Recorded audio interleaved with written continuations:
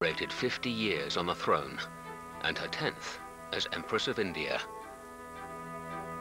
Victoria had always been fascinated by this exotic jewel in her crown. Now aged 68, undertaking a voyage to the subcontinent was out of the question. But if the Empress couldn't come to India, India could always come to her.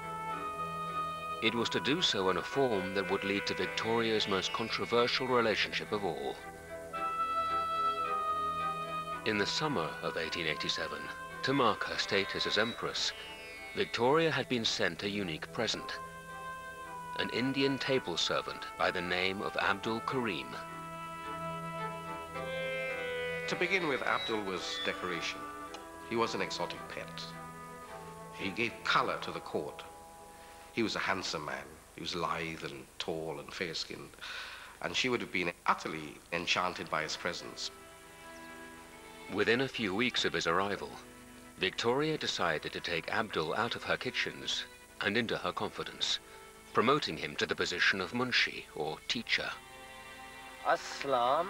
Assalam alaikum. Walaikum salam. Walaikum salam. I am learning Hindustani to speak to my servants.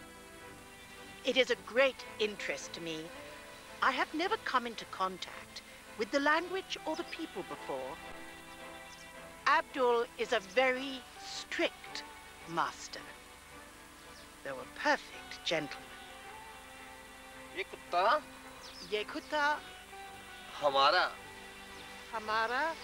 बहुत प्यारा है. I think Queen Victoria actually loved Abdul as a son. You know, she had this peculiar maternal relationship with him. Abdul also obviously flattered her. He would have read her Urdu poetry. To the shock of her court, the Queen even declared Karim was to become her Indian secretary, advising her on imperial policy, with access to confidential state papers. This man is actually reading the letters from the Viceroy of India to the... The anger amongst her courtiers was redoubled when it emerged that Karim had lied to the Queen about his background.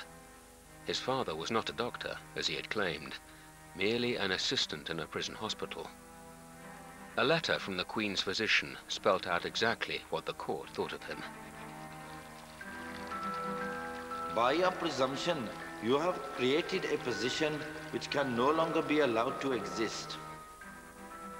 On the subject of your origin, we have a certificate from India about your father. You are from a very low class. To be called secretary is perfectly ridiculous. None of the Queen's gentlemen can recognize you in any way whatever. Victoria was blind with fury at her court.